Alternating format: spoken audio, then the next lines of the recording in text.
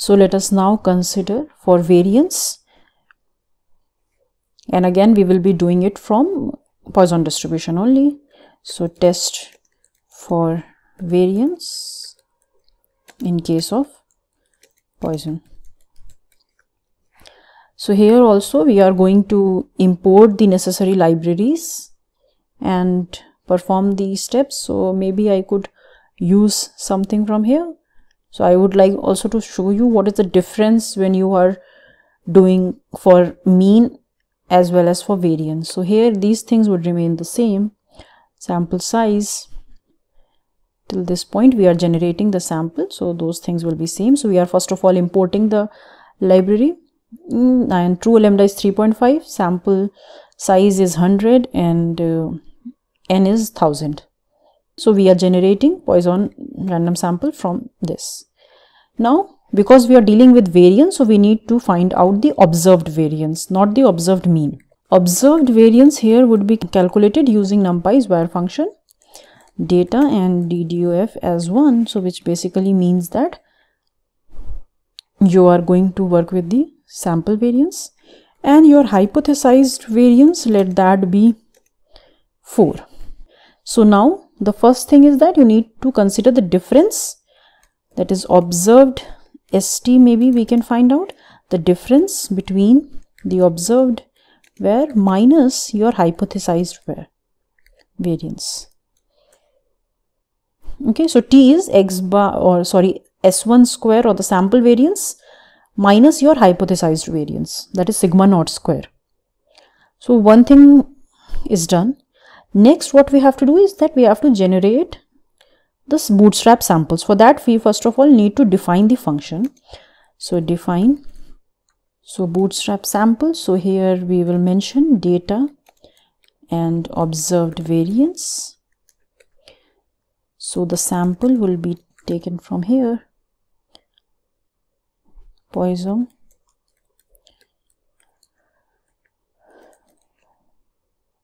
true lambda, and size would be the length of the data that we have taken, or maybe we have specified the sample size also, so that also can be specified. Then we will calculate for this sample, we will calculate the sample variance, that can be easily calculated. Now this is going to return the difference between sample variance and the hypothesized variance.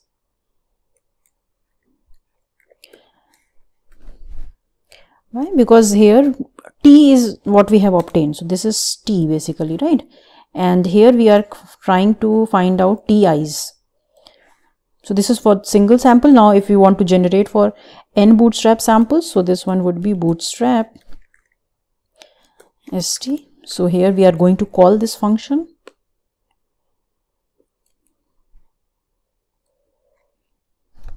for in range n. Okay, now you are ready to find out the p-value. So p-value, for that we need np.mean, and we have to find out the absolute value for this bootstrap statistic, and we have to check if that is greater than equal to the absolute value of your observed statistic, that is T. So we are comparing T and TIs. Okay, so these are also your TIs. Now you can simply check whether you have to reject the null hypothesis or not. So we can simply copy it. If the p-value is less than equal to alpha, so what we see, we are failing to reject the null hypothesis. So this also tells you about what is going to be the p-value. So let me just check it. It is 0.973. Obviously it is very much high. So if you can all make some changes in these parameters.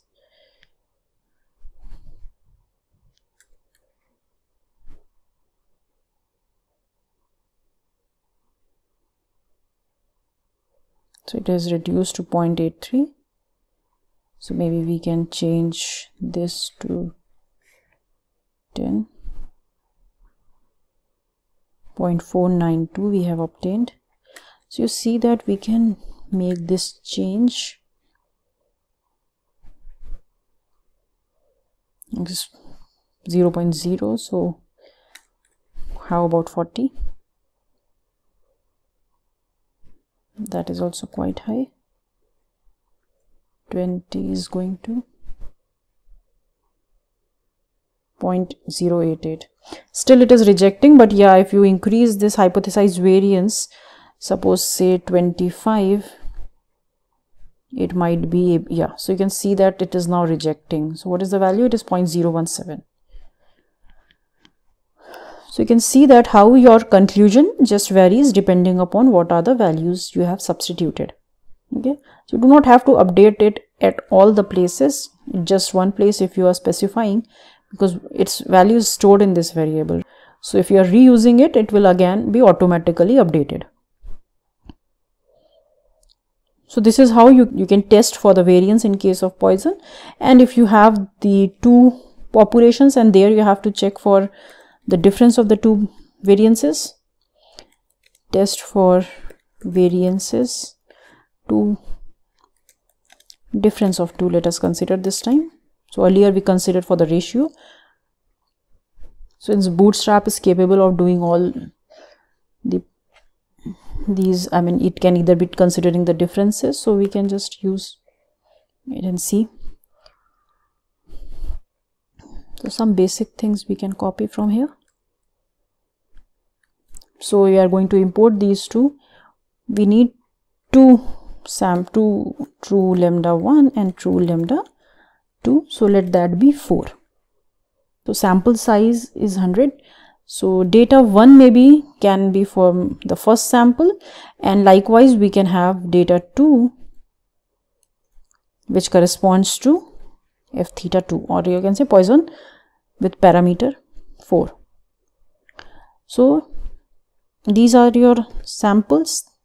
Now you have to calculate the observed variance. So observed variance 1 would be np dot var, okay, for the first data 1. Likewise you will also have for the second one, that will be np dot var data 2 ddf as 1. So you have obtained S1 square and S2 square. So you can consider their variance difference of the two.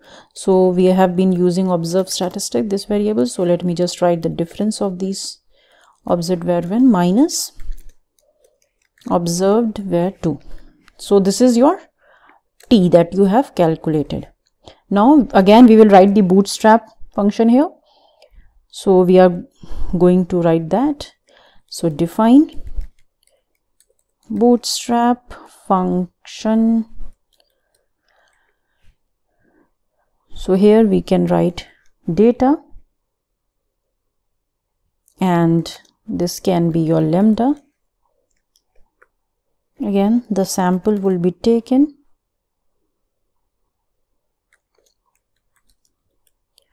Poisson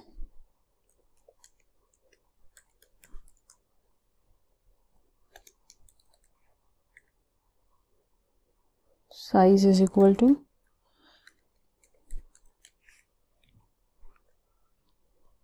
so sample variance will be computed now. So sample variance would be np dot var. Again for each sample that we will take, we will compute its sample variance, and it is going to return the sample variance because it will be the difference of the two. So hypothesized mean is not required over here because we need SI1 square minus SI2 square. So now you can generate the bootstrap st1. So this one would be, we will call this function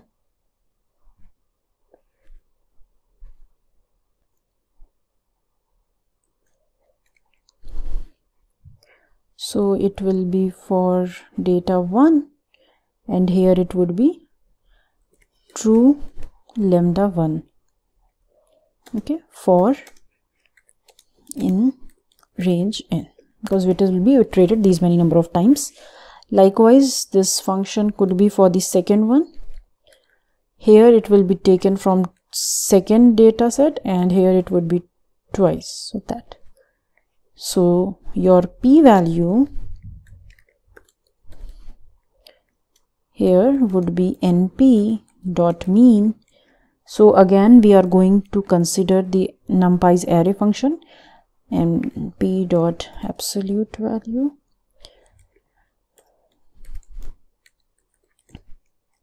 so bootstrap statistic 1 minus np dot array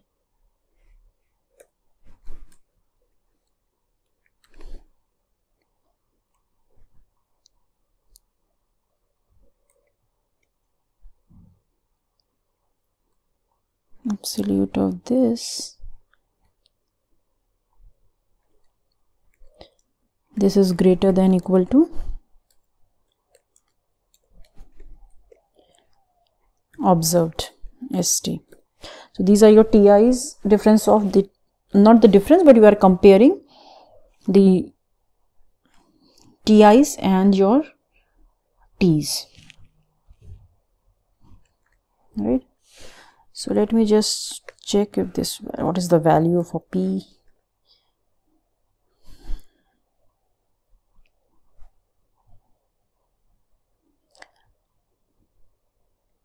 Maybe I will just make it lambda 1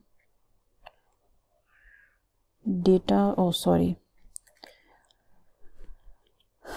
so it comes out as 0.452. so obviously this is going to be much high than whatever alpha you take. So if it is at 0.05, then we are going to anyhow, we fail to reject this null hypothesis over here. So we have seen the 4 different cases for Poisson distribution, that you have single sample, then you can find out, you can test the population mean, you can test population variance. Likewise, if you have 2 sample problem, then you can look for the difference of the 2 means or the difference of the 2 variances. So we can also consider any other distribution and the same process will be done. So for exponential, we are going to test for the mean. So we will import numpy as np, and from scipy.stats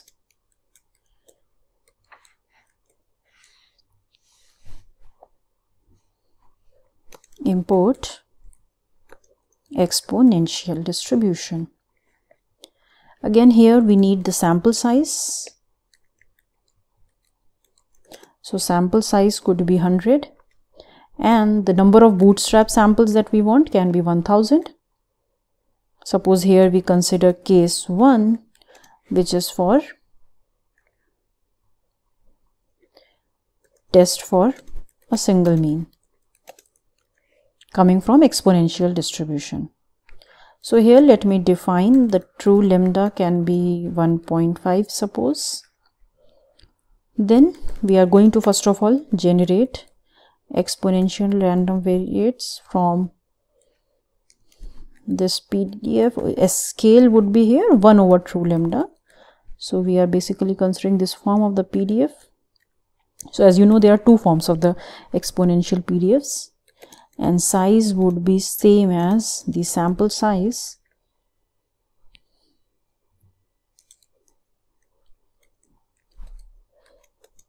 and random state would be.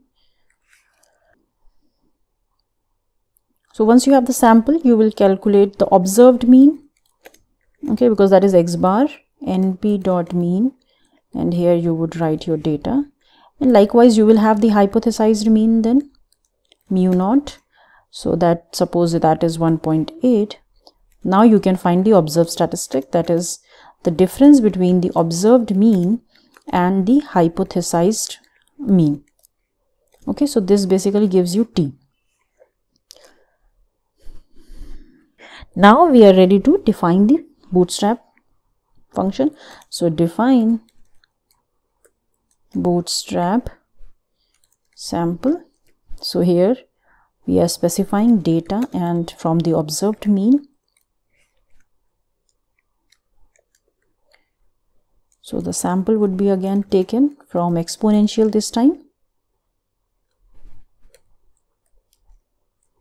So this would be scale over 1 over observed mean. Okay, and the size would be basically the length of the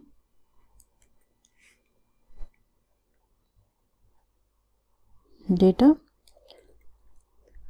What would be the sample mean here? It will be calculated using NumPy's mean function, and it is going to return sample mean minus your hypothesized mean. Okay, because we want x bar minus mu naught. So now if you have to find out the bootstrap st, so what it will be, we are going to call this function.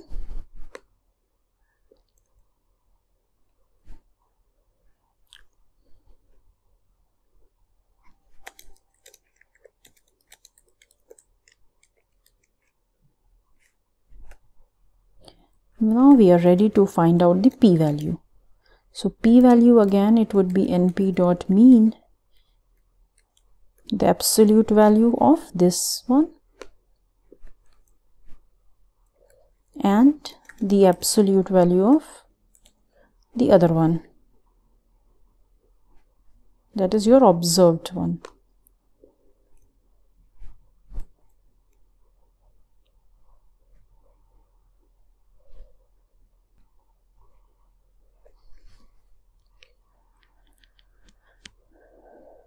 So let us see what is the p-value here,